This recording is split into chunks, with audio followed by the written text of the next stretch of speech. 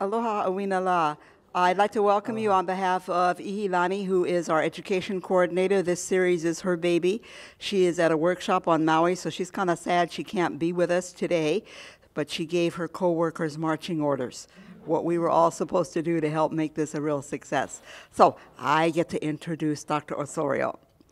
Dr. Jonathan K. Kamaka Maoli Osorio is a scholar of 19th century political and social history in Hawaii. Recently elected as Dean for the Kamaka Kuokalani Center for Hawaiian Studies at the University of Hawaii Manoa, he has developed and taught classes in history, law as culture, music as historical text, and research methodologies for and from indigenous peoples. He is also a composer and singer. Please join me in welcoming Dr. Osorio. Thank you. Aloha mai kākou, nā makamaka e nā hoa kāko'o ke haleali o Iolani. And I want to express my gratitude to you for your service, not just to this organization and to this building, but to the lahui, because what you do actually helps to continue to keep, in a very material way, the memories of our ancestors and our chiefs alive. I want to introduce my daughter Halia. She has a very long name too, longer than mine. Halia is visiting from not visiting, she's home for the summer, that's right. She's home for the summer from college in Colorado. And she agreed to come and help me move through the slides of this so I don't have to do more than one thing at once. Before I talk about this talk, I'm going to open with a himeni that I wrote with Kanalu Young. Actually, the first time we ever performed it in front of people was at the bandstand it was probably December of 1992 at one of the preamble kinds of events that took place before Onipa'a in 1993. And this is a song, the song is entitled Pule no Ke'ea, or A Prayer for Sovereignty. And whenever I sing this, I try and get people to understand that the lyrics that were composed mostly by Kanalu Young, the late Kanalu Young, my friend and fellow professor at Kamaka Kuokalani, the lyrics really are a prayer for the lahui to recognize what an important moment that was, that recognition of the 100th anniversary of the loss of our kingdom, and to recommit ourselves, or to commit ourselves to the securing again of our national government. And of course, that was 25 years ago. In many ways, I think we have secured everything maybe but that government in the last 25 years. And I have no regrets about what we have done or what we have achieved. I have no regrets about what we have not achieved. I think there's something that needs to be left to the next generation.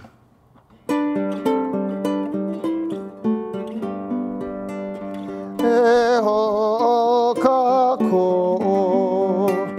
e ala launa pu o mauna ala I kea pa mai nei lana kilai e mau mana o mai noi aku ia oe ke ala ka ino e vivo na lo valela a pauka e haokala e mau mana o mai e mau mana o mai.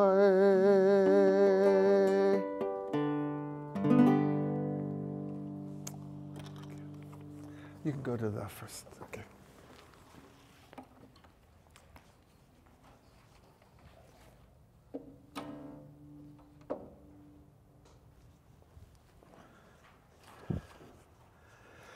I want to tell you a little bit about this paper before I get started. I know there are a number of lectures that I could have chosen to do for this gathering, and some of them come from a course that I teach called Post-Contact Chiefs of Hawaii that traces I should say I used to teach it. And now that I'm in administration, they won't actually entrust me with teaching young minds anymore.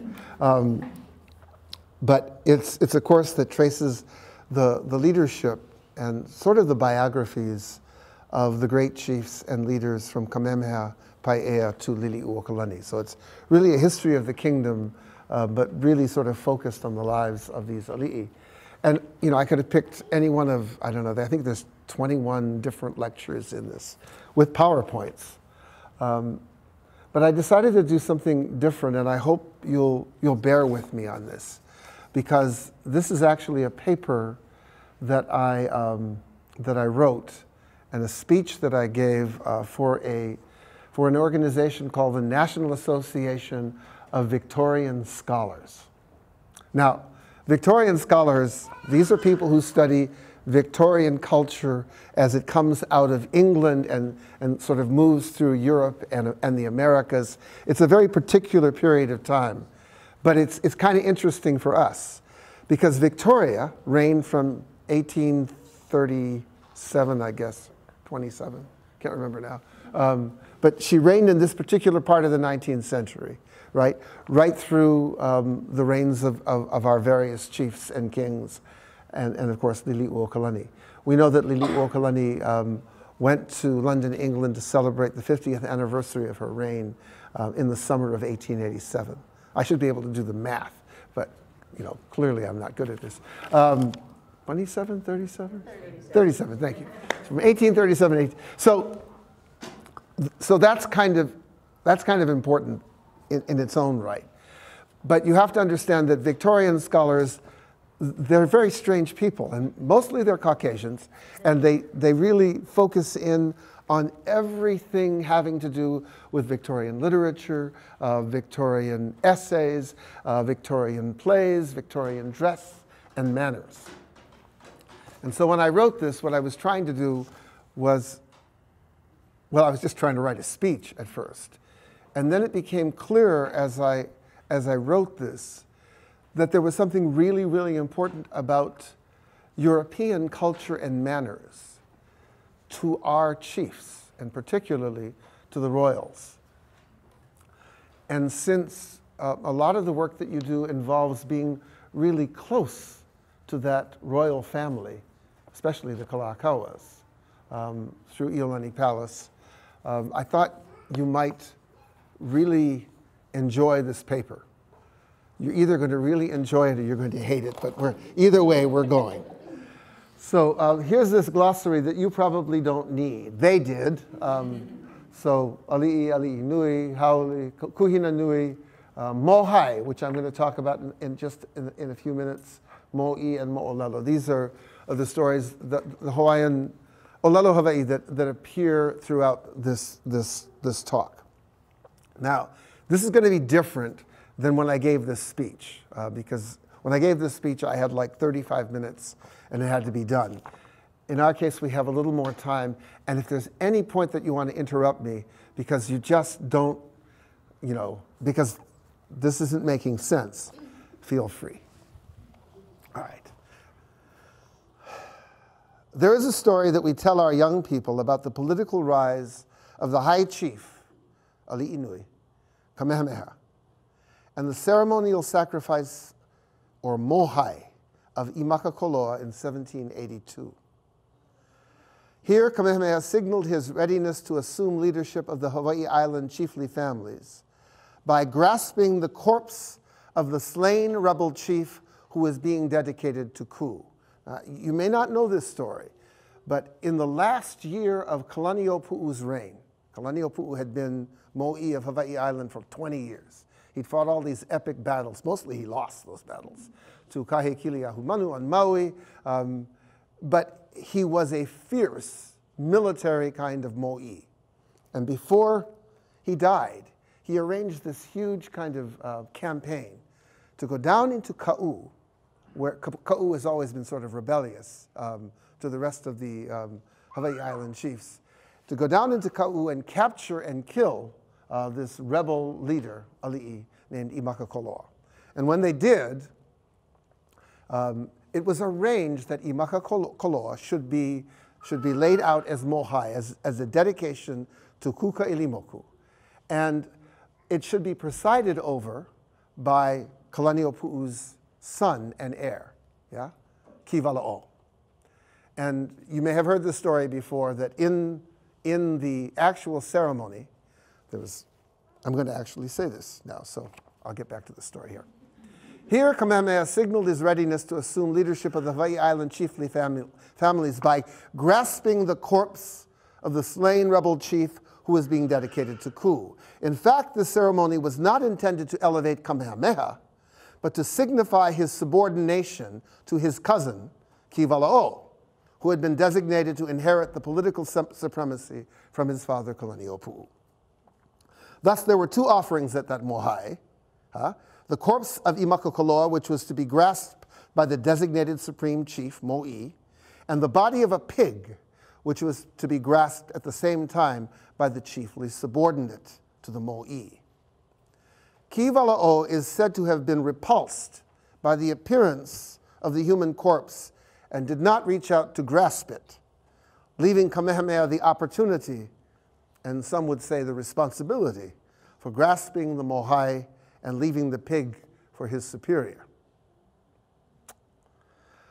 Mohai was not ever a ceremony to appease a deadly god of war. There was nothing in the ceremony to suggest appeasement.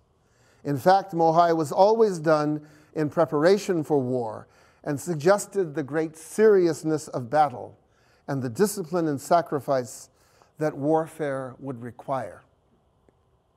Kamehameha grasped these things, and Kivala'o did not, which is one reason why the latter was killed a scant month later, and Kamehameha began his rise to power.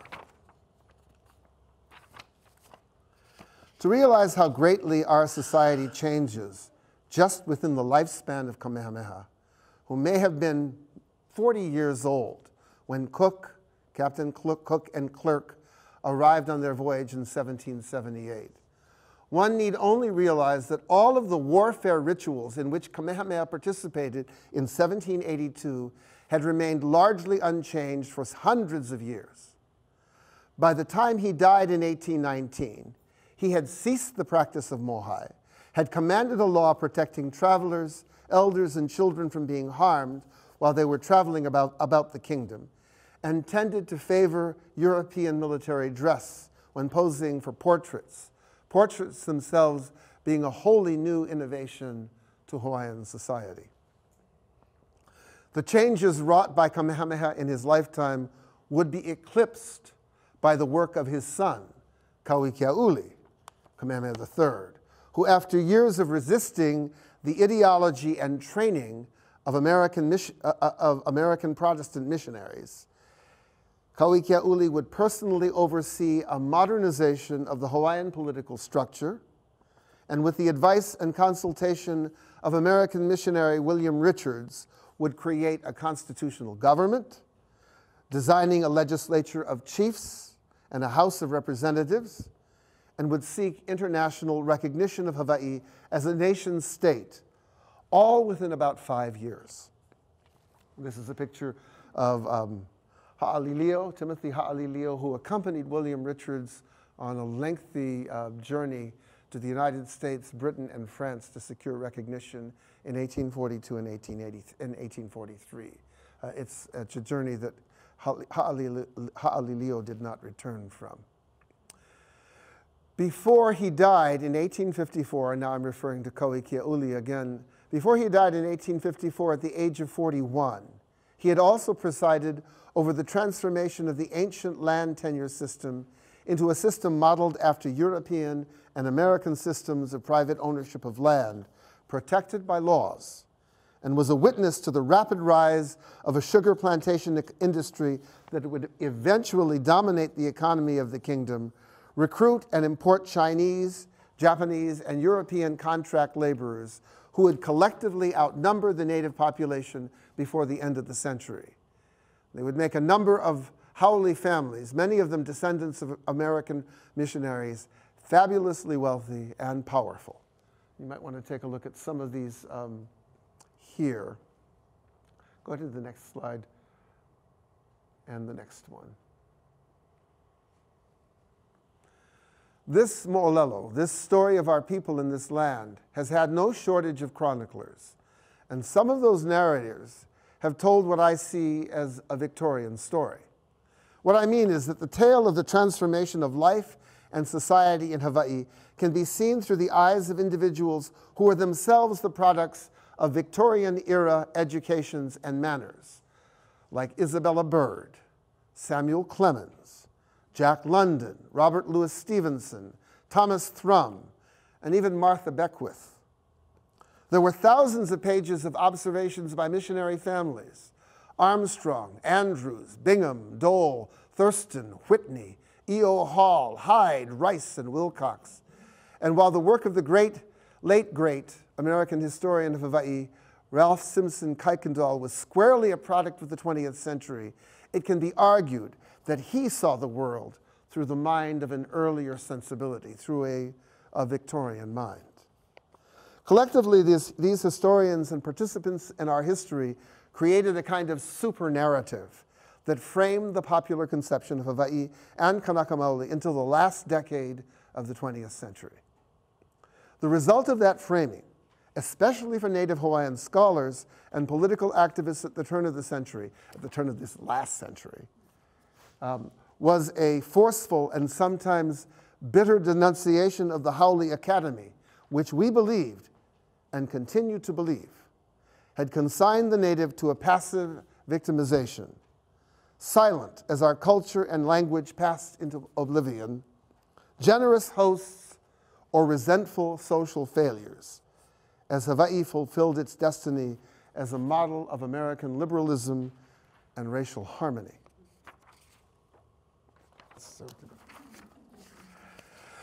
The beginning of a vibrant and transforming Native scholarship and the cultural and political renaissance of the past 40 years has quite understandably critiqued the ideological and social foundations of empire and colonialism. Among scholars of Hawaii, the principal focus has been on a critique of the United States, capitalism, and the evangelical missions of the 19th century. Rather little obvious research, however, has looked at Victorian manners and sensibilities that perhaps had a more direct influence on the Hawaiian kingdom, even if mostly on those who ruled it.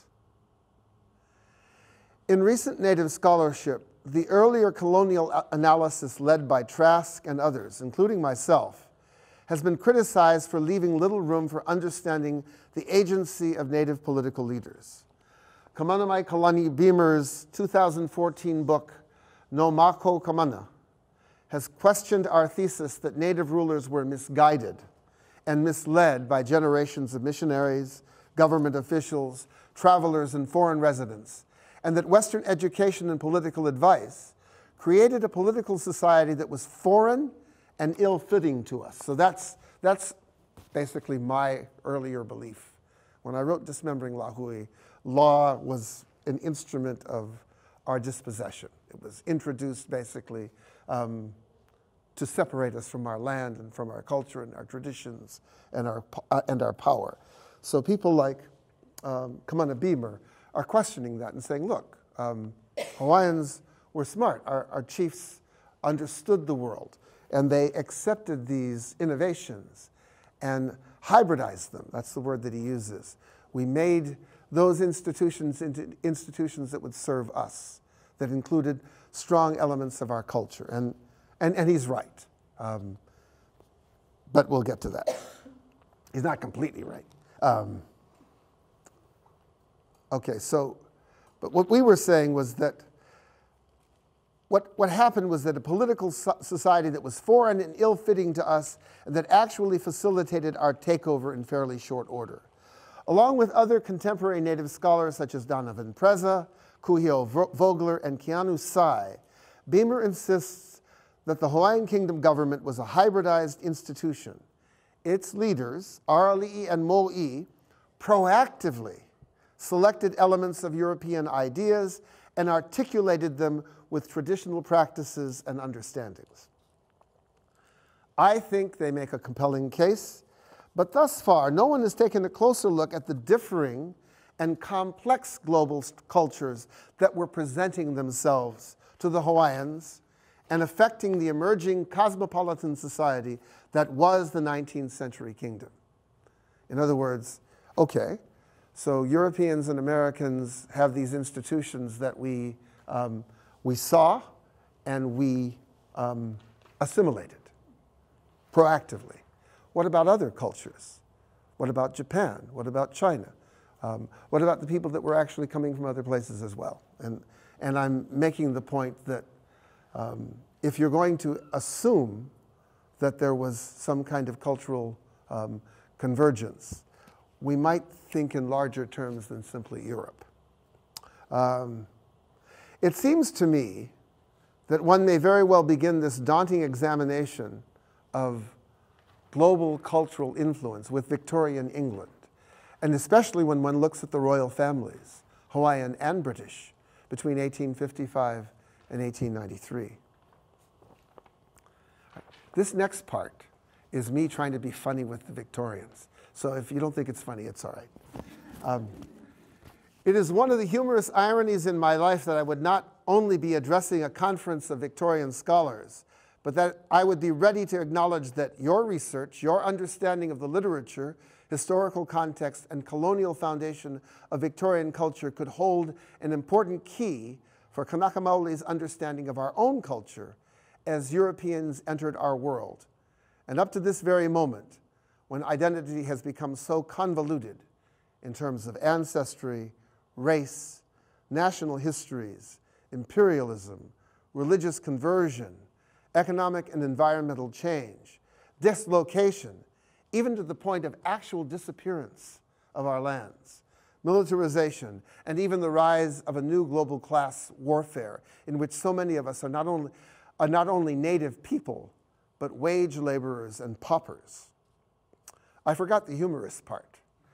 For Indigenous studies practitioners, whose founders of this discipline are like me, well into our third decade of research and teaching, we are almost reflexively dismissive of the word Victorian, as it has always been associated for us with beliefs and values as destructive to Native identity as the evangelical missions, European settlers and their plantations, and the world wars conducted on our lands for the sake of large and powerful colonial empires. But wait, it gets funnier. My own dismissal of Victorian mores and conduct comes from the fact that I was an American teenager in the 1960s. Part of the infamous generation that scorned any social conduct that didn't support our pursuit of libertine pleasures, feminism, political cynicism, civil rights, the end of the military draft, and for the most part, all at the same time. That upbringing alone makes me surprised and grateful that if I can even make a coherent statement about identity now. The truth is, I think I know who I am. And I'm fairly certain that Kanaka Maoli of the mid-19th century also knew who they were, despite the fact that their education was wholly different from their parents. As for the ruling chiefly families, not only was their education different, but so was their level of sophistication about the greater world, their familiarity with law and international politics, and their understanding of what was expected of them as ali'i. What they had been for 100 generations seemed to transform naturally into Victorian gentility. Alfred Korn published Victorian Visitors in 1980. But it's a collection of earlier writings. It's a narration around a collection of letters from Lady Jane Franklin and her cousin, Sarah Craycroft, who visited the Hawaiian Islands in the 1860s. Korn also examines the journal entries of Queen Emma Kaleleonalani Rook, who visited England a few years after the deaths of her husband and child. Victorian Visitors is not a systematic analysis of Victorian influences on the Ali'i, but there are clear signs that the Lady Franklin and her companion had a greater affinity with some of the high chiefs, the king, Alexander Liholiho, and his part English queen, Emma, not to mention the high chief Kalakaua, than they did with Americans generally.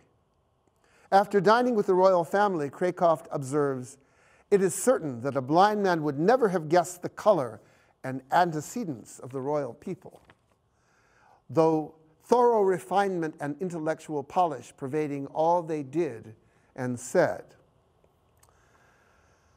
But now listen to her description of another host, American Merritt Gower, while traveling in Ka'u. Mr. Gower is a perfect specimen in externals of the Yankee. Tall, lanky, with long sloping shoulders, sallow complexion, and a face that must be seen to be conceived. The predominant character being that of perfect self-satisfaction. His tones are ultra-Yankee, and his expression no less so. But he has been most kind to us, and absolutely refused payment for the stores, many of them imported and therefore costly, with which he has supplied our needs. Nevertheless, he is a Yankee to the backbone, as was evidenced by the way in which he spoke of the annexation of these islands to America. We were protesting against it. This is 1860s. We were protesting against it and said we could not conceive it could be done except by force, in which case England would intervene. He argued, "Well, I guess it would be the wisest thing the king could do." How so? How can you expect a sovereign to resign his power and kingdom voluntarily? Well, I suppose we look at it from different points of view, but I should say that he would be better off with a few $100,000 to live upon than he is now as king. The almighty dollar. That's how she ends that particular phrasing. Not every British traveler to Hawaii was as condescending to Americans. Isabella Bird, who traveled in Hawaii in the early 1870s, tended to be much more respectful of what the American missionaries had accomplished.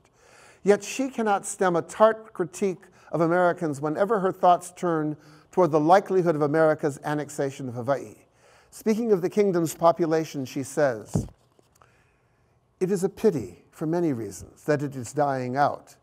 It has shown a singular aptitude for politics and civilization, and it would have been interesting to observe the development of a strictly Polynesian monarchy starting under passably fair conditions.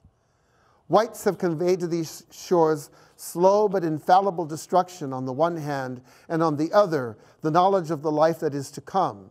And the rival influences of blessing and cursing have now been 50 years at work, producing results with which most reading people are familiar." Much as I like America, she says, I shrink from the day when her universal political corruption and her unrivaled political immorality shall be naturalized on Hawaii. As tempting as it is to see British perceptions of difference between Americans and themselves as merely the consequences of their mutual political competitions, such a simplification makes it difficult to take real cultural differences seriously. It is intriguing to think that British high society perceived a cultural affinity, a connection with the ruling ali'i in Hawaii, which they did not feel with their former subjects from America. And we could raise all sorts of questions about cultural identity and the relative importance of shared beliefs and values over the other issues like language and even race. I, however, would prefer to focus on the political implications of Victorian refinements and manners and suggest a plausible connection with the Americans' political and military takeover of our country in 1893 and 1900. I had the great pleasure, back when I wrote this, that spring, of reading Dr. Tiffany Ng Tsai's dissertation, which, by the way, is being turned into a book, should be out in a year or two through UH Press. her dissertation on the discursive assassination of King David Kalakaua. When I say discursive assassination, I mean basically she details precisely how a relatively small group of mostly American businessmen in Hawaii who were political opponents of the king basically destroyed his reputation, not only in the 1870s and 80s, but seemingly for all time. What she calls the king's literary genealogy of misrepresentation. So, while her point, after perusing more than 7,000 different statements and articles about Kalakaua, 7,000 different statements written in English, French, Hawaiian, from around the world, really, is that the contemporary view of the man actually comes, our contemporary view of Kalakaua as a wastrel, as a libertine, as, you know, a drunkard, as useless, as foolish, actually comes from a handful of ugly and slanderous stories about him, which Sai claims were manufactured by his political opponents. This is one of them, the Reverend Sereno Bishop. I found it intriguing that these opponents were almost without exception Americans. Lady Franklin and Sarah Krakoff's disdainful comments about Americans in Hawaii caused me to wonder if Reverend Sereno Bishop and Lauren Thurston were simply slandering the king, and later his sister Liliuokalani for political reasons only, or if there did not exist a real antipathy, between Americans and Hawaiian ali'i that was in part a cultural difference in values and behavior. There was certainly a significant difference between our civilizations over the status and role of women. But I will leave that discussion to others who have a much better grasp of how women are oppressed in the emerging modern society. I will only point out that what I have said in previous publications. Historically, our female ali'i were occasionally supreme chiefs, usually powerful, and were even warriors in combat. When the Constitution of the Kingdom was formed in 1840, ali'i wahine were members of the legislature in the House of Nobles and continued to be appointed until 1844. Ruth Ke'ilikolani was the last to be appointed to the House of Nobles, and after her, no one else, no other female. Women were not specifically excluded from voting and election to the legislature until the 1852 Constitution. So the original 1840 Constitution makes no mention of whether women can be in office or vote or cast their votes for different politicians. And this is not done specifically until 1852. In my education, Victorian society was synonymous with the political oppression of women, while at the same moment confining them to a status as higher beings, with elevated morals and grace. But in Hawaii, it is harder to state categorically that women were denied political power or placed on pedestals. It would be more accurate to say that the new forms of Western government were not meant to include them. But they continued to rule in traditional ways, as island governors and as kuhina nui, a kind of premier, and three women very nearly succeeded very powerful kings as sovereigns. Pauahi, who declined nomination, Emma, who lost an election, and Liliuokalani, who became queen. Though somewhat less than sovereign due to the disgraceful constitution forced upon her brother, the status of women in Hawaii was a fairly complicated thing, as it perhaps is everywhere. In fact, I think about all of the contributors to this paper, travelers, rulers, writers, and scholars, and I realize how much women have had to say about the cultural and political conflicts between Hawaiian and Haole in the 19th century. The foundational critique for Kanaka Maoli comes from Haunani K. Trask and her epic 1983 essay on James Cook, Cultures in Collision. Indeed, Trask makes no distinction between the English and the Americans ultimately when she writes, "These cultures, I will argue, were as polarized as cultures can be. the European and the Polynesian worlds differed in major ways: economic organization, social and political organization, and cultural and environmental valuation. In their moral relationships and their appreciation of the individual and the collective, these societies were worlds apart. I believe that Trask's observations were correct, and yet I wonder how long we maintained that polarization. It was truly a marvel how quickly Kanaka Maoli became literate, and not just able to decipher the symbols of a written language, but literate in the knowledge and understanding of the world that was available to them through print.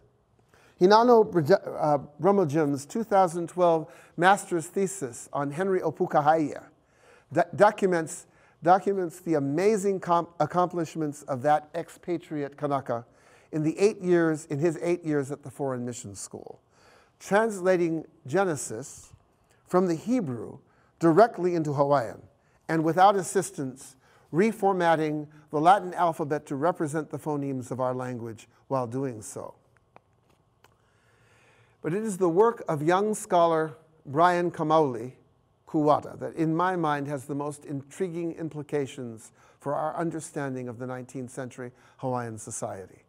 In several articles, he examines how our newspapers published Hawaiian translations, like Tarzan and Ivanhoe, of several classic European texts, including the French story Bluebeard, Shakespeare's The Tempest, Ivanhoe, 20,000 Leagues Under the Sea, Arabian Nights, and even Burroughs' Tarzan of the Apes.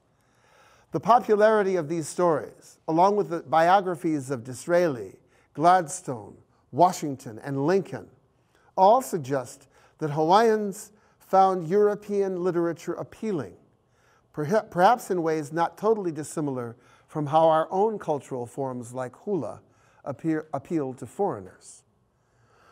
Kuwata recognizes that Hawaiians also wrote their own epic stories. Hiaka i Kapolio Pele, Lai e Kawai, both wahine, among the most famous, and also wrote biographies of King Kalakaua, Kamehameha, the famed legislator Joseph Navahi, known as the Gladstone of the Pacific, and Robert Wilcox. Kuwata argues, as did Noinoy Silva in Aloha Betrayed, that some of these stories have an obvious political intent to inspire Hawaiian patriotism, and later to contest other, mostly American narratives minimizing Hawaiian heroic figures at a time when America was in the process of taking over the Hawaiian Islands. But in one of his articles, Kuwata stresses that European stories appearing in the Hawaiian language did not simply translate a text from French or English into Hawaiian. Plot, characters, and even the morals of the story were transformed in order to make the story, Bluebeard, for example, relevant or even credible to Hawaiian audiences. This hybridization of literature accompanies Beamer's hybridization of law and political forms, and of Christian conversion and traditional religious practice in Hawaii as well. Many 19th century observers and more recent historians have suggested that the Ali'i adopted certain European cultural forms to strengthen their political position with Americans and Europeans in the 19th century. So, the argument that was made, and this is literature that I'm pretty familiar with from the 1960s and 70s and 80s when I was a student, is that we copied European forms in order to, to creep closer to their kinds of powerful positions. But that will not quite explain the popularity of classical European literature in our language among the masses of Hawaiian readers. I mean, so if the Ali'i are doing this and the chiefs are doing this, it doesn't explain why these forms are popular to us to the point that we want to translate them and read them ourselves. There's something else going on here. Nor will it explain the easy grace with which young men and women like Alexander Liholiho, his queen Emma, Kalakaua, and Liliuokalani moved between the still existing rituals of Hawaiian society and those of the Europeans and Americans. We also should be clear that our people did not adopt the English-friendly social graces of Victorian society because this was expected by the powerful white elites in Hawaii. On the contrary, Americans tended to regard European manners with disdain. At best, a quaint set of anachronisms that diverted valuable time from making money, and at worst, a veneer disguising and sheltering a rotting, archaic elite. In 1883, the Saturday Press printed this attack on Kalakaua that is startling in its viciousness, but also deeply revealing of this American disdain.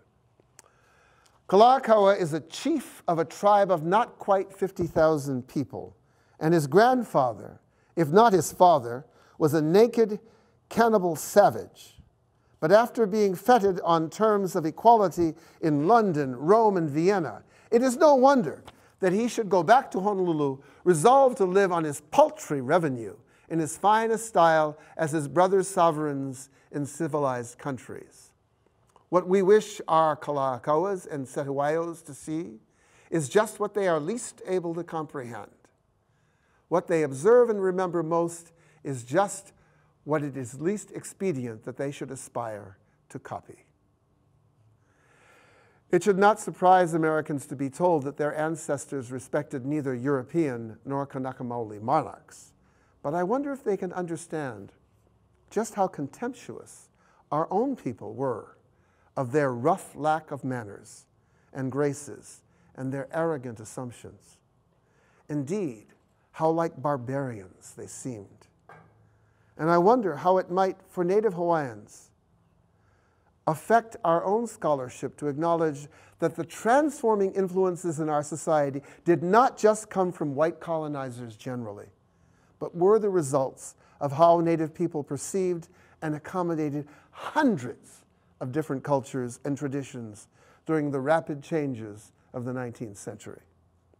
Indeed, it is when we look at this shifting culture in Hawaii during this long Victorian period that we get glimpses of what national sovereignty might have meant in the world and what it clearly meant to Kanaka Maoli. Long before international agencies defined, like the UN, long before international agencies defined the meanings of nationalism and national sovereignty, linking those meanings, not so surprisingly, to land, resources, and wealth, Kanaka Maoli understood sovereignty to be the development and protection of our own culture, sui generis, its own culture. I would not be surprised if Lota Kapuaiva, who read extensively, had been familiar with Matthew Arnold's critique of mechanized and merchant-dominated society in Culture and Anarchy. This is an essay that he wrote. And while reading, he might have pondered the unique and beautiful culture that we were creating in Hawaii. These are Matthew Arnold's words. If culture, then, is the study of perfection and of harmonious perfection, general perfection, and perfection which consists of becoming something rather than having something, in an inward condition of the mind and spirit, not in the outward set of circumstances, it is clear that culture, instead of being the frivolous and useless thing which many liberals are apt to call it, has a very important function to fulfill for mankind. The Hawaiian Kingdom, with its cacophonous bilingual legislatures, the legislature was conducted during the period of the kingdom in English and Hawaiian, and occasionally other kinds of languages joined that fray, and people tended to know them. Cacophonous bilingual legislatures, educated, refined, and graceful royal families, quickly growing multi-ethnic populations, Asian, Haole, and Kanaka, huge numbers of people intermarrying, and creating this whole hapa group of people. And still vital and vibrant native arts, hula, music, poetry, and yet also the symbols and signifiers of a modern country almost everywhere you looked. Newspapers in English or Hawaiian, paved streets and streetcars, carriages, dance halls, and opera houses, and churches of practically every Christian stripe with several Buddhist and Shinto denominations as well. Honolulu was as cosmopolitan as San Francisco, and arguably more so when it was not an American place. And this, of course, is part of the tragedy of the American takeover, because the Americans had no intention of allowing this place to remain sui generis, its own culture, its own nation. Would the poet Arnold not have found it an especially disturbing tragedy when vulgar, contemptuous, money-fixated Americans plundered the gracious palace of Kalakaua, disassembled the amazing multilingual legislatures and colorful celebrations of our ali'i, our chiefs, and began the relentless suppression of the Hawaiian language, removing all references to the ancient stories of our people and any history of the theft of our kingdom from the schools and textbooks. When the late, great 19th century historian Joseph Poipoi wrote and published that mo'olelo that I shared about Kamehameha at the beginning of this talk, when he described the way that Kamehameha seized or took hold of the sacrifice chief Imakakoloa, Poipoi used the word lalao, which simply means to grasp or to take hold of. If I were to retell this story in my language, I would use the word a'apo, to grasp, but in both senses that grasp has in English, to take hold of and to understand. Our people reached out, unafraid, and grasped what we could of the immense array of objects and ideas that arrived with foreigners in Cook's wake, made distinctions among them, came to conclusions about the outer world, and incorporated those distinctions and conclusions into our own behaviors and ideas. Who we were can never be totally grasped merely by looking at the framework of our laws or government, or even by how we told our own stories or translated the stories of others. Sometimes a description, even a not altogether complimentary one from a visiting haole, can jolt us with its perception. From Isabella Bird. I am quite interested with a native lady here, the first I have met who has been able to express her ideas in English. She is extremely shrewd and intelligent, very satirical, and a great mimic. She very cleverly burlesques the way in which white people express their admiration of scenery, and in fact, ridicules admiration of scenery for itself. She evidently thinks us a sad, morose, worrying, forlorn race. So many of Bird's descriptions, observations about our people, and Krakoff's as well, point to the physical as well as the emotional grace of Kanaka Maoli in the comfort of our own spaces. How natural we seem, how fluidly we move, even in the imported holoku gowns of the missionaries. But one last example. A song written by Lili'uokalani, soon to be queen, illustrates how comfortable we were in almost any setting. In the summer of 1887, the Queen Kapi'olani and the Princess Lili'uokalani traveled with their retinue to London to Buckingham Palace and celebrated along with thousands of others the Jubilee of the reign of Victoria. Our Queen was the quintessential Victorian writer.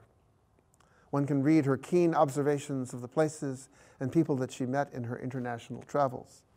She was also an incisive political analyst, and her autobiography chronicles her attempts to rule our small kingdom and to preserve what could be preserved in the face of the American aggression.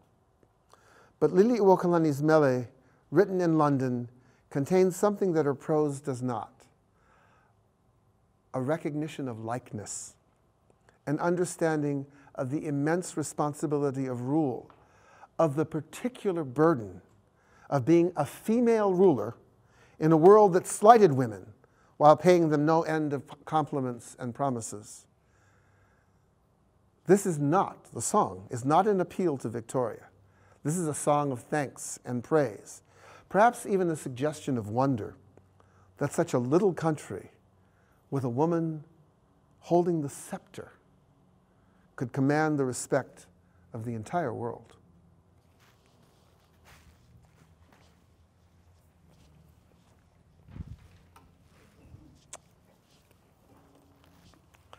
So you have to know that I wrote this entire thing just so that I could sing this song. It's like one of my favorite songs.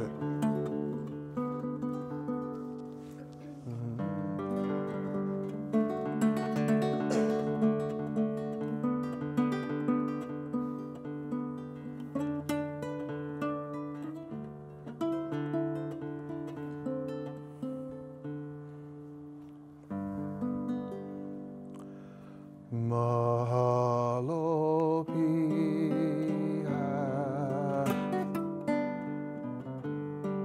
mo'i o enelani kui ko kaulana mai aina apau na kai akau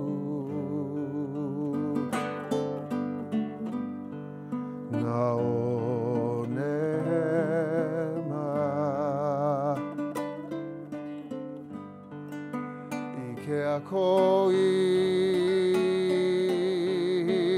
mana nui e amako ko ka pakai I kola nui jubilee I mai ko mako aloha maluna o ka malu o kalani hei amako ko ka pakai I kola nui jubilee I mai ko mako aloha maluna o ka malu o kalani maluna o ka malu o lani.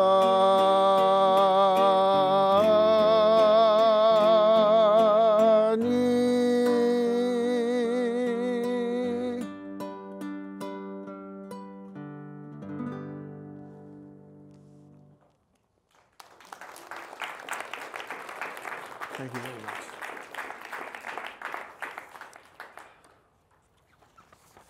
It was not irony only that while this princess and her sister-in-law were paying homage to the ruler of the Victorian world, that the sons and grandsons of American missionaries to Hawaii were humiliating her brother the king in Honolulu, forcing him to sign a new constitution that did away with authentic government in Hawaii and placed the kingdom on the road to annexation. It was also the logical finale to an age of grace and harmonious perfection that was, after all, at least the facade of Victorian society. It was logical, if we look at this from the perspective of those hard-nosed, raw-tongued Americans, that such manners and grace would seem nothing more than cute anachronisms in their pure new world of technology and salesmanship. This is a poem by Matthew Arnold. And I have loved this poem from the time I was like a young undergraduate in the English department at UH Hilo. And I didn't know exactly why I loved this poem. It really made no sense to me then, and it only made sense to me as I got older and began to realize what it meant as those old social graces in Europe started coming to an end, replacing by this sort of modern ethic of efficiency. The sea of faith was once too at the full, and round earth's shore lay like the folds of a bright girdle furled. But now I only hear its melancholy, long withdrawing roar, retreating to the breath, the night wind, down the vast edges drear and naked shingles of the world. Ah, love, let us be true to one another. For the world which seems to lie before us like a land of dreams, so various, so beautiful, so new, hath really neither joy, nor love, nor light, nor certitude, nor peace, nor help for pain. And we are here as on a darkling plain, swept with confused alarms of struggle and flight, where ignorant armies clash by night.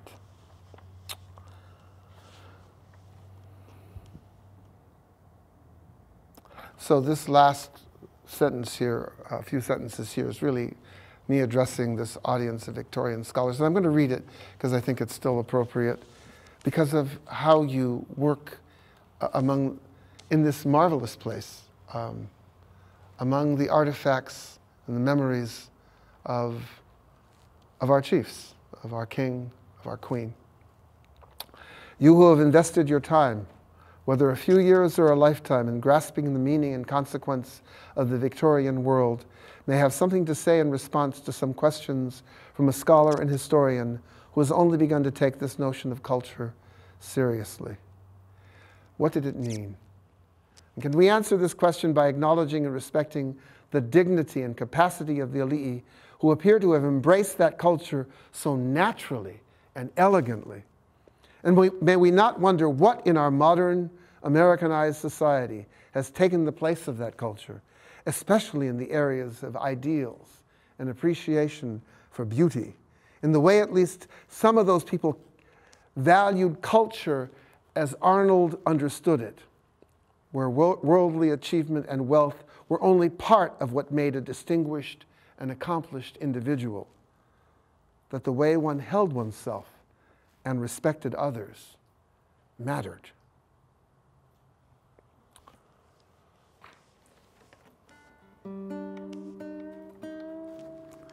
I think this is a good song to close with.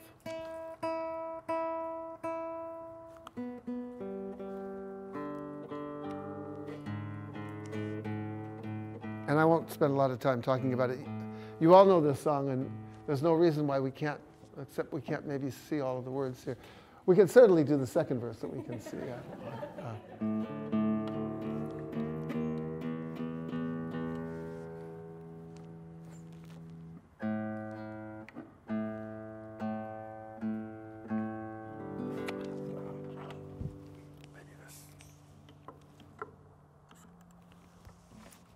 What I love most about this song is the way that it's actually a song sort of capturing a photographic moment at Maunawili, where the queen, well, princess then, in the 1870s, I think she wrote this, where the princess was with a number of other members of her family and some of her attendants, and they were enjoying the hospitality of the Boyd family, the ancestors of Manu Boyd. And you know, the Boyds were tremendous patriots and really close friends of the royal family. And I keep thinking about, you know, how they might go to Maunawili simply to get away from the affairs of state, to escape. My daughter, who writes about this as well, the importance of getting into nature for Kanaka Maoli, to get up into the forest, to be away, to really separate yourself from all the things that we build that hem us in. And I think about this. they must have enjoyed themselves tremendously, and perhaps one young woman enjoyed herself more than others, because this is clearly a song that captures a moment when someone is saying goodbye to somebody. And I don't know who it was. Some people say it was Like Like, but we always say that about Like Like. That's the truth, you know. So you should never assume that's necessarily true. But she did have lots of affairs, Like Like. And she wrote about them. You know that, right? That's her love song to some surfer. And we know it's a lover because, you know, her husband did not surf. He was a holy guy. Just keep those things in mind. There is some truth to the fact that to the notion that Like Like had multiple lovers, but it's not necessarily true that this was written for her, unless you want it to be. It doesn't hurt anything.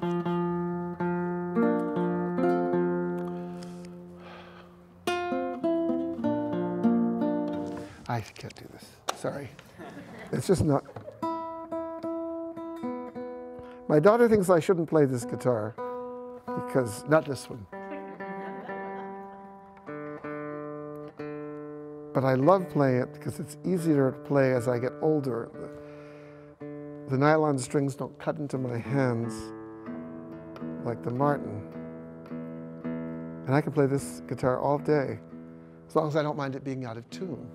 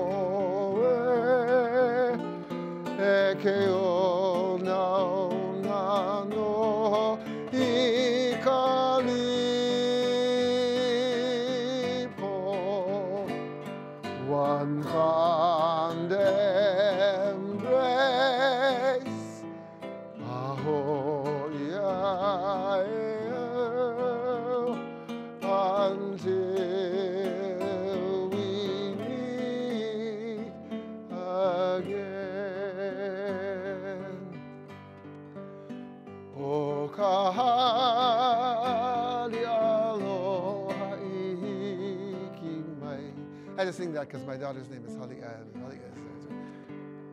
Ke hone aina kumana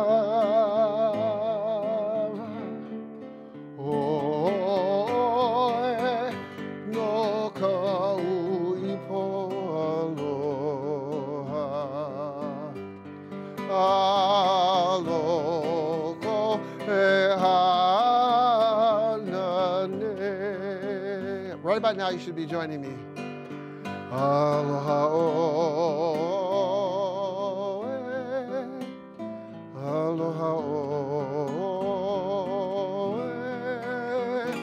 eke o nau nano I kalipo,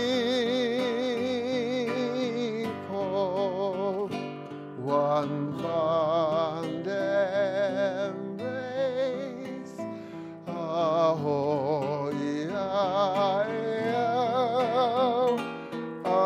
Until we meet again.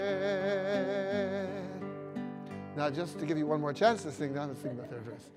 Maupopo kui kei kanani na pua rose o mauna wi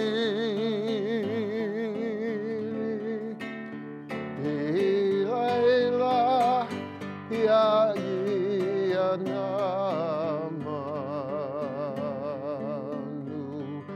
mikiala ikanani o kalipo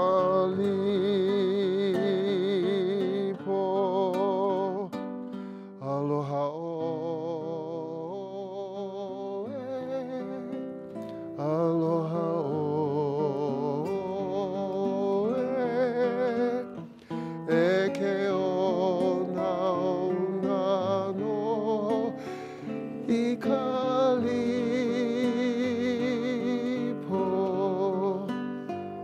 one fond embrace ahoy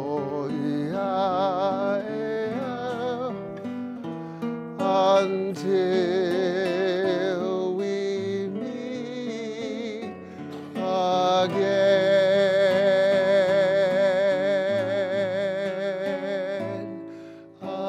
until we meet again.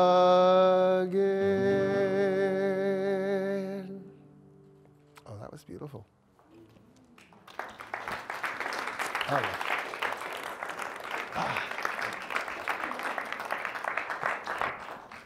Okay, thank you so much, Dr. Osorio. Now's our time for question and answer, but really I'd just like a hana-ho.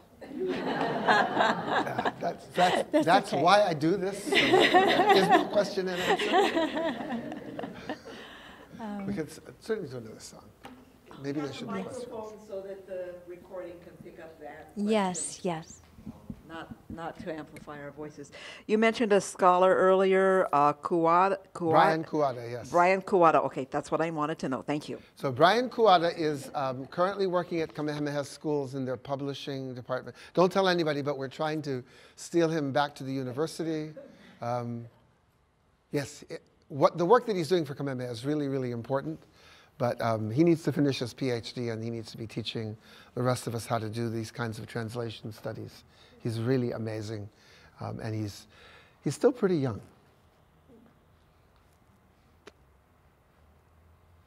Anybody else? Song request?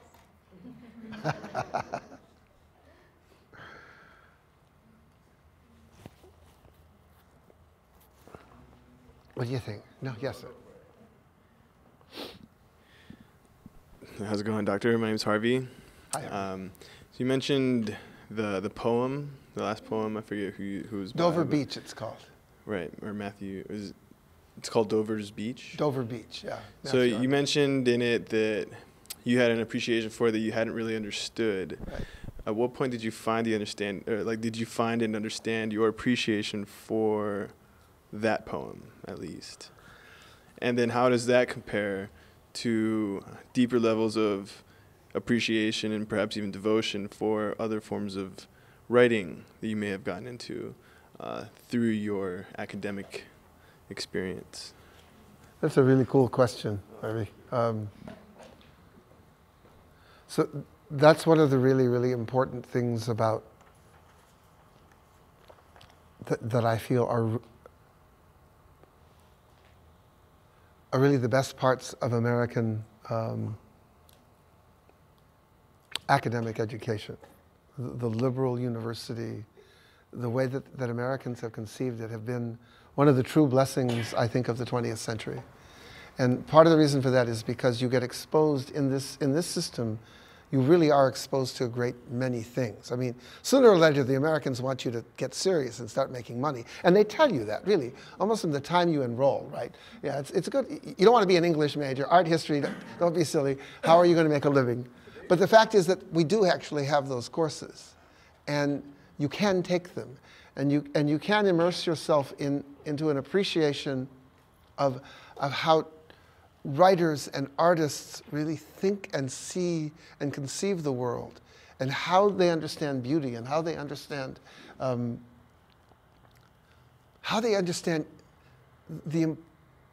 the place of human beings in the world. So, you know, I learned all of these things as an undergraduate when I'm in my teens and 20s. And I just think, oh, this is silly. I like the way this sounds, but I don't know what it means. And then as you become older and you realize how really mechanized our society is, and how there are all these expectations, and how there so much of life is almost like a factory.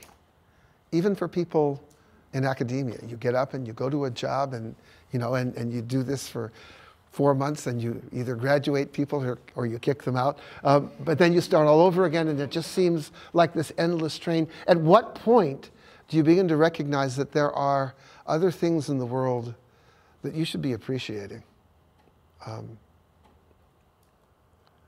Your family, spouse, children, what they're doing, the things that sometimes we take for granted. And it took me a while to figure that out. I don't even want to say how long. It was relatively recent. It was relatively recent. I'm glad I lived so long. Yeah. And what that means, I think, for how I think people should get an education is that, we shouldn't be curtailing them. We shouldn't be trying to force them into particular paths so early. Education should be just as broad and as full of useless things that we think are useless as you can possibly put in there, because they do eventually create unique and marvelous individuals. I got a song request. Mind Soul. Okay. I promise I'll sing that, but it'll have to be the last thing I do, because it is it's a rule. In our family, we finish with that song. Jamie. Hi, Dr. Osorio. Thank you for your program today. And my question has to do with the 1852 Constitution, where you said women were disenfranchised from the vote. I wondered what prompted that, and what was the response of female Hawaiians across the kingdom? And I'm going to first of all say I don't know, because it wasn't until after okay, so just so you know, right? We all have blind spots. When I think today, especially of all the things that we've learned about women and women's rights and those sorts of things, I should not have been so blind to this. I noticed only that women were disenfranchised from the Council of Chiefs, basically from the House of Nobles. That in 1844, Ruth Kealiikolani was named to the House of Nobles, and she served until she died. She was also governor of Hawaii Island, Aina. She had political roles. It occurred to me then, look at this, when I was writing my dissertation and writing Dismembering Lahui, I said, look at this. So you have high chiefs like Emma and Pauahi who don't even get to be in the House of Nobles. This clearly indicates, right, that a Euro-American sensibility had really taken over. They were just being really obvious now about their takeover. But I never stopped to think about whether or not women had been voting until 1852. I'd always assumed that they didn't. I'd always assumed that from the time Kauikeaʻuli made his constitution in 1839, that when he said maka'ainana could vote, that it was only the males. There is nothing in the Constitution that says that, and there was no reason for me to jump to the conclusion that it was only men, except that I was a man. So here's the thing. Kauikeaʻuli is really the originator of this modernization effort, and as long as he was strong and well, he basically ran those renovations. He ran all of those things, mostly through some really trusted people like Well, there were others as well. But in the 1850s, he begins to tire, and he's ill a lot. And he's gonna die in 1854. And what begins to happen is that Haole in the House of Representatives, because that's really where they are. They're not really in the House of Nobles at this point. They're only in the House of Representatives. And in 1850, the kingdom actually passed laws allowing non-Kanaka to run for House of Representatives and to represent themselves, so long as they were sworn subjects. More and more come into the House of Representatives in 1850 and 1851. And by 1852, they're really asserting themselves that the Constitution that was originally put together by Kauikeauli and chiefs and some of his Kanaka Maoli advisors is not suitable to the task of a modern nation. And they want reforms. And so there is a committee of people put together to basically draft this new constitution. William Little Lee, the attorney from the United States. George, his last name is escaping me now. George something or other. He's like one of the first Supreme Courts, Haole Supreme Courts of the kingdom, and his picture is up in the Judiciary History Center Museum. And his name will come to me in a minute. But he was British, and he was appointed to this, and John Papai'i. Those three basically crafted the new Constitution. And they made it explicit that women would not participate, because in no other European country, or America, certainly not in the United States, were women allowed to vote at that time. So basically they were saying, look, you want to be more like the Europeans, you want to be more like them, and have the respect of other countries. You can't have women voting, and so they passed it. Was there an outcry? I didn't see it, but I didn't examine the same kinds of places that I would examine now. So I read through mostly English newspapers in the 1850s, and I would always read through the letter section to see what people were saying in English.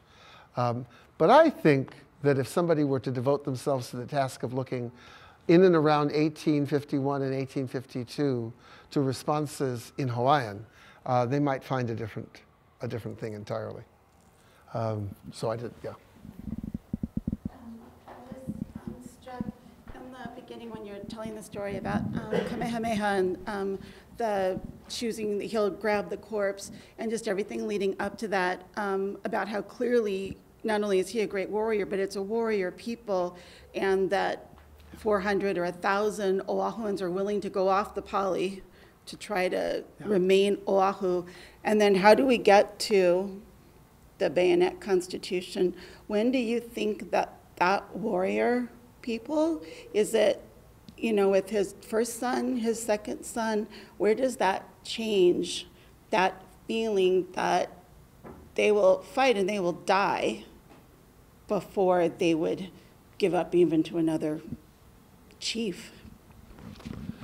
Well, my own belief is that the most serious thing that happens is this tremendous depopulation that is actually taking place even while Kamehameha is beginning his conquest. So one of the things that we know, for instance, is that the population of Hawaii was much, much larger before Cook arrived. And in Cook's wake, there is an explosion of epidemics that carve into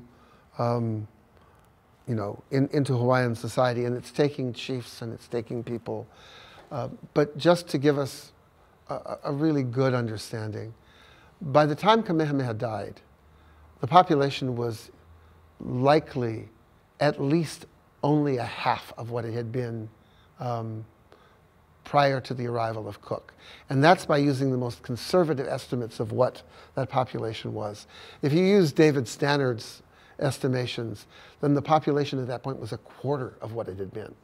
And I'm going to say, first of all, that that the warrior culture that grew up in Hawaii, that emerged in Hawaii, was based on a number of things. First of all, lots of people and lots of chiefs. The Ali'i were the principal warriors, and they were raised. They were raised and taught the art of battle, and the. I'm going to sing another song in a minute because that'll help. The art of battle and the values and the values that went with that.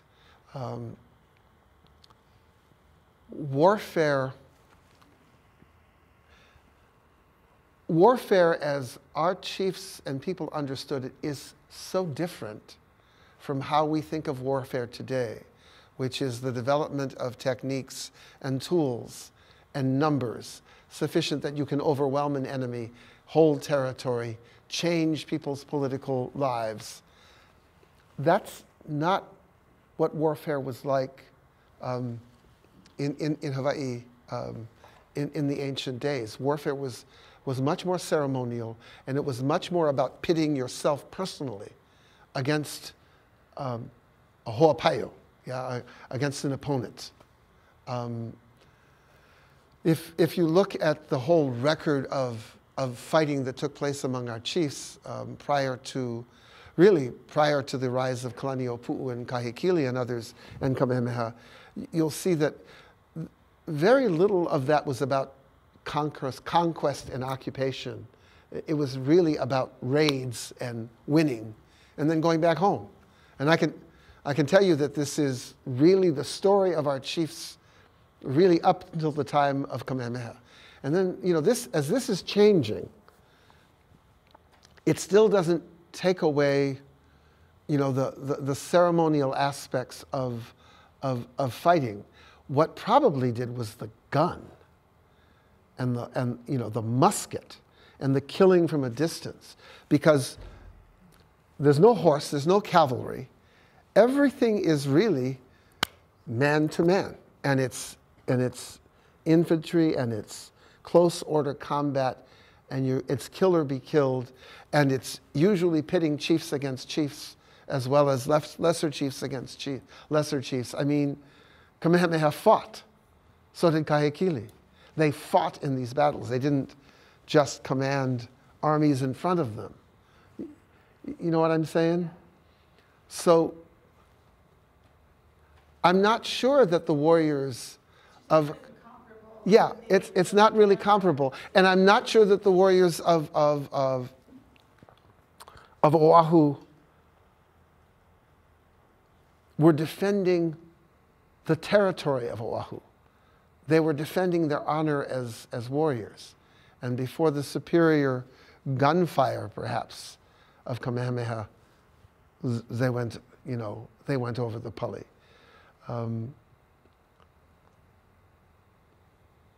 There's a lot that we need, I think, to seriously look at here when we talk about battle. And I don't think that it's been looked at seriously enough by anyone. But as always, there are songs that tell us a lot about what those things meant. So here's a song. So in Kamehameha, we learned this chant, Hole Waimea, and the song that went with it when I was a student there. And I think every boy that went to concert glee or glee club learned Hole Waimea. And none of us had the faintest idea what it was about, except when it was dance, men would come up with o'o that could have been spears, just doing this dance. But some of this is clarified when Johnny Spencer from Kamoela in the 1970s took this older song and then turned it into another song that clearly expresses it as a love song. And I want you to think about, first of all, who composed this. The song is attributed to one of the warriors from Kamehameha's famous Ki Pu'upu'u regiment. These were the you know, the warriors who kind of lived up in Kohala, and they would go up into the hills, into the forests of Kohala. And even today, I mean, even with global warming, it's cold up there. And when the Ki Pu'upu'u winds are blowing and that stinging rain hits your skin, you know, we all bundle up. But they would go up bare-chested, practically half naked, and they would cut the, you know, they would cut the lau for their spears, these spear makers. And this song, which we think may have, it may have referred to a confrontation between Kamehameha's warriors and Keaua's somewhere in Hamakua. And Hamakua has these, the fighting in one particular battle was along this ridge. And there is a suggestion that what the singer is singing about is this gesture of love for their opponents, and is comparing them to a flower that droops down the side of the cliff, that grows actually into the cliff and droops down the side of it as men fell to their deaths. And if you listen to the way the song ends, you realize that this is a song of love. Kua kula oi ka malanai ake ki pu'upu'u nolu ka maka o ka o Hawaii mauli ninia eha ka pua'o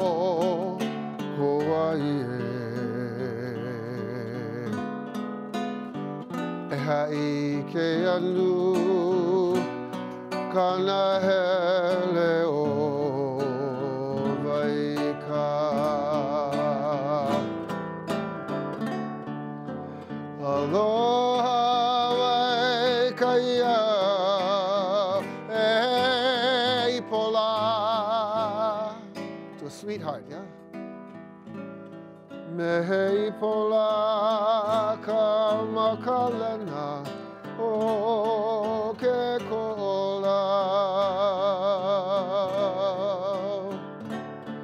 ka ua I ka nahele o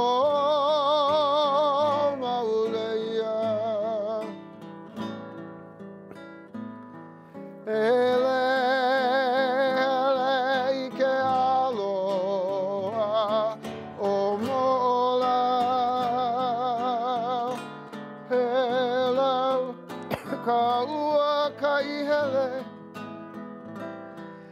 ka paliloa ahe aloha ahe aloha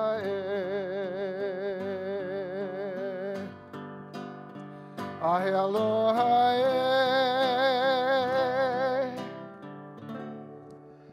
ahe aloha.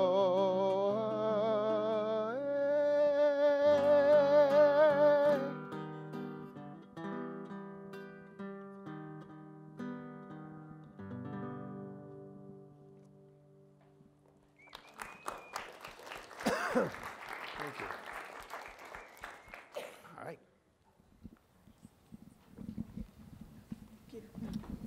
By the way, Zira, what time do we close up here? That? Oh no, Zira. On 6:45, we're closing up. Okay, so we have time for a couple more questions. I do want to take one of those questions.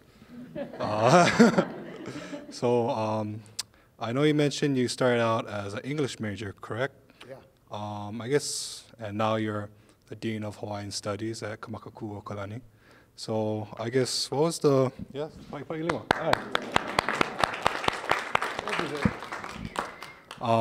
I guess like what transitioned you into that, I guess into that sort of field in Hawaiian Studies? and inspired you to kind of take up that helm? Yeah. I think Haunani K. Trask did. I mean,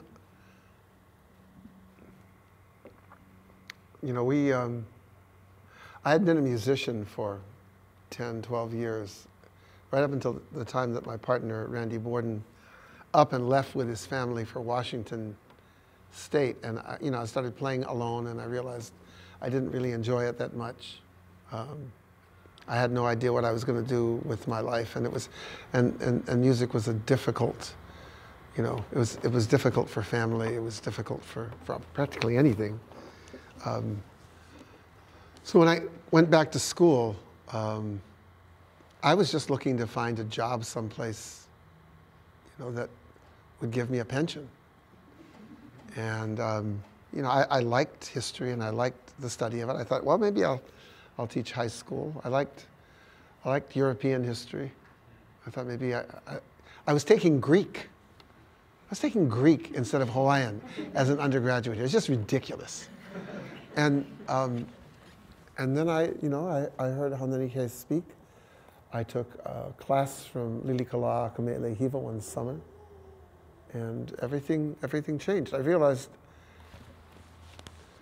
that all the questions I used to have about our own history, that I had just sublimated because there was no place to go with them.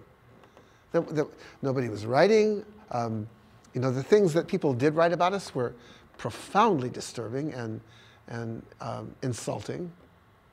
But I didn't, where would you go to know any better than that? And both of those wahine really, they opened up the door. Oh, I could find out, and here are the places that I could go to find out. So, our whole generation then, we were people who were tearing apart that whole American approach to research and education, and really trying to build something new in its place.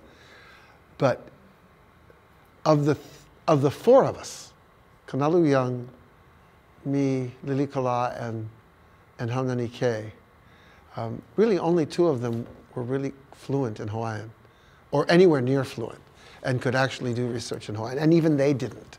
Most of the stuff that we all did was in English texts. That's no longer true. And what has happened because of Hawaiian language, because of the great work by other scholars like Noyau Warner and Puakea Nogelmeyer, and then of course people from the community, Pat Bacon and Mary Kavena Pukui. We have now dozens, and I'm not. We may be getting close to having hundreds of Hawaiian scholars capable of doing this research in our language that are now emerging, and they're just pushing us aside, saying, "Look, if you can't keep up, just stay out of our way, because we can tell you things about what our ancestors did and what they thought that you guys seem to have missed." And that's how it should be. And I have no idea what it'll be like in the generation after that. But I can tell you that the most exciting things that are happening in Hawaiian scholarship are only beginning to happen now. Only beginning to happen now. Do I have time for another song, or do I have to give this up? Well, I have a question. Okay, yeah. So I'm a first-time tutu, and my mo'opuna is having a baby luau coming up soon. So I'd like to talk to you about entertainment. Oh, yeah. You can always talk to me about that. No, but seriously, my question is, do you ever plan on revising on your dismembering lahui? I know you had mentioned your viewpoint maybe has changed a bit. Is there a version 2 coming out anytime? No. I mean, I've read through it recently and realized, so this is like bragging a little bit, but realizing that it was large enough and that a lot of what I said was much more speculation. I mean, what do we not know? That I feel that even with the contemporary scholarship, it still sort of fits pretty well within some of the things that I was raising. I was really, really interested at one point in writing a history of the Hawaiian in the 20th century. So basically my parents and my grandparents' generation, and mine as well, because that's the period of the takeover, and that's the period when we were supposedly at our worst, right? You know, couldn't speak our language, basically treated like criminals, all of those things. And yet, you know, again, music, the music that comes out of the 20th century, the romance of it, the beauty of it, the sheer power of the Hawaiian identity that speaks, and the poetry of that music is unbelievable. So how do you square that, right? And how do you square the fact that a great many of the people who were in government were Native Hawaiians? Judges, a lot of policemen, members of the legislature. More than 3/4 of the people who represented us in Congress as the delegate were Native Hawaiians. Yeah, Jarrett, like guys like Jarrett and Houston and Wilcox and Kuhio. I just think that they're a really, really interesting group. However, the job I have now, I kind of have to leave it to write that book. And I just got it, so I'm not going to leave it just yet. Anyway. I know you have to leave, so I did want to do this last song for by request.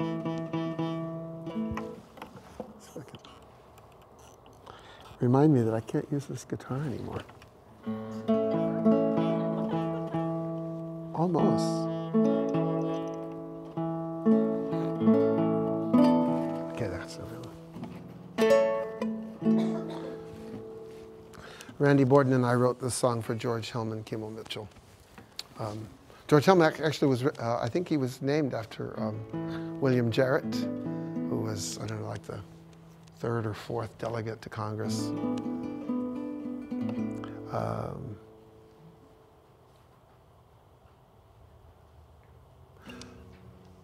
I can't sing this song without thinking about people who have passed, people of my generation, and there are more and more of them sort of leaving us all the time. It only has me slightly worried. But we see fewer of them around.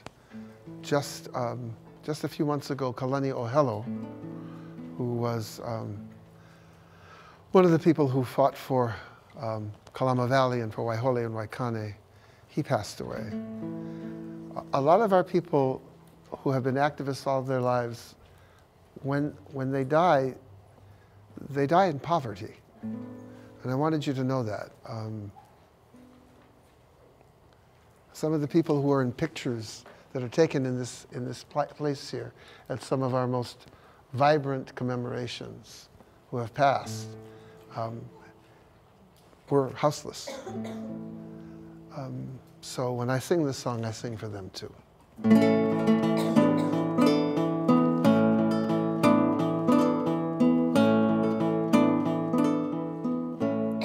I can recall the way your voice would fill the room, and we would all be stilled by your melody. And now your voice is gone, and to the sea belongs all of the gentle songs that you had harbored. Hawaiian soul, how could you leave us? You've not been lost at sea, you're only wandering. Hawaiian soul, we sing your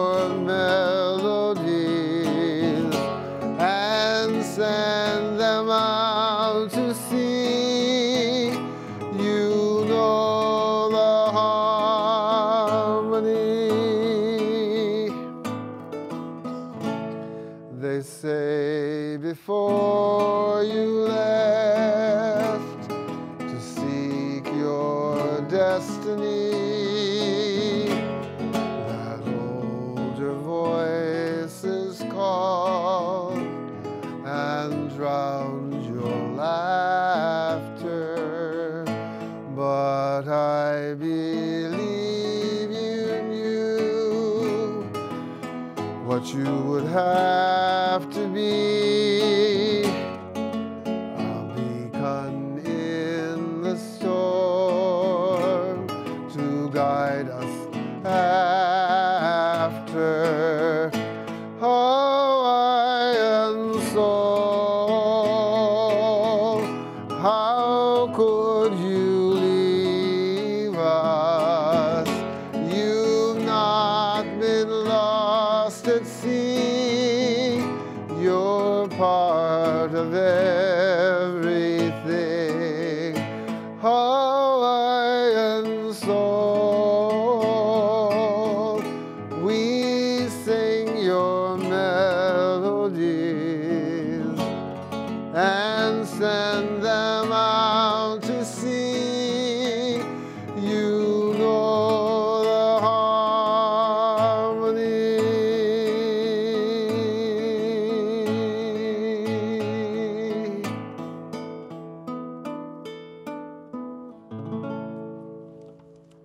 Thank you so much, everybody. Thank you.